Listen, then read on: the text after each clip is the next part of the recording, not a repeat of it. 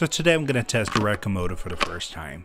I've been a CANON shooter for the longest time, and my main camera is a Canon C200, but I thought it was time to transition into a cinema camera. And because ARRIs are so unaffordable, I thought a red KOMODO might be the way to go. And this is really the first time I'm trying out the camera.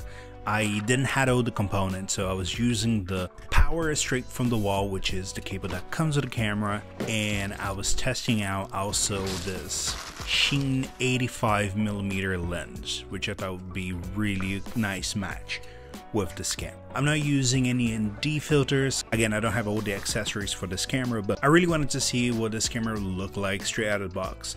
Obviously, these cameras are not really meant to be used straight out of the box. So together with the camera, I got a camera handle and a cage, which I thought would just help me.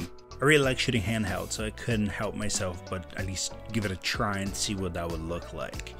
Yes, I do need to properly learn the camera, and I need to kind of dial in the settings and all those things, but I really just wanted to have a first impression, just a first look at what it would look like to just play with this camera for the first time.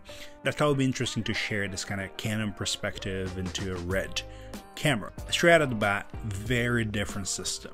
Red has their own kind of thing, and I think their settings and their formats are wildly different from Canon. This was literally a 20-30 minutes little test that I did. I didn't want to push it too hard because obviously I still learning the camera, and I wanted to just honestly throw the footage on the computer and kind of compare what I was looking through the screen and what was in the computer and what I could do with that footage. This is a quick little comparison between what the footage kind of looks straight out of the camera.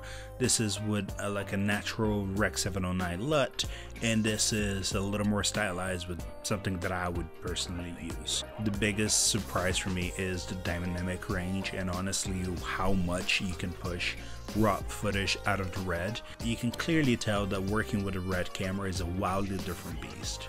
Red gives you that